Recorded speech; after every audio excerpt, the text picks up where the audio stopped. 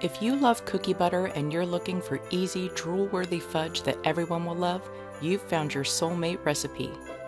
The caramelized taste of crunchy cookie butter and festive sprinkles make this your new go-to recipe for holiday gatherings and beyond. So grab a cup of hot cocoa. It's time to make some magic in Mrs. Crinkle's kitchen.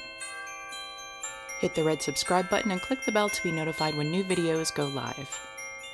In a large microwave-proof bowl, add 16 ounces of vanilla candy melts and heat according to the instructions. While those are melting, get your cookie butter ready. I use smooth because I'm adding pureed cookies, but you can use crunchy to save time and skip the cookie step. Line an 8x8 dish with wax paper. Stir the softened candy melts, making sure there are no lumps. Add your jar of cookie butter, break it up a little, and give it a stir until combined. You want to make sure that there are no white streaks. Add half a cup of pureed speculoos cookies or ginger snaps if you prefer to the mixture, and gently fold them in. This gives them more texture than if you just used the crunchy cookie butter alone, and great flavor. Butter the sides of your pan to prevent sticking and pour your cookie butter mixture evenly into the pan. Give it a quick spread on top to get it into the corners to even things out.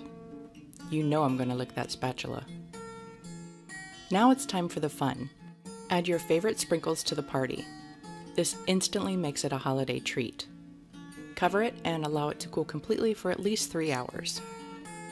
Cut into squares, 25 for larger ones like I did here, or 36 to make the magic last.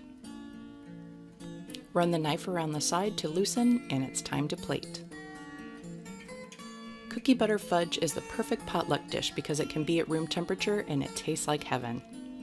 The texture of the cookies adds an unexpected delicious twist. Be prepared, this could be your signature dish from now on. No one has to know how easy it is. For the full printable recipe, head over to mrscrinkleskitchen.com. Until then, here are a few more videos you may like. Don't forget to give a thumbs up.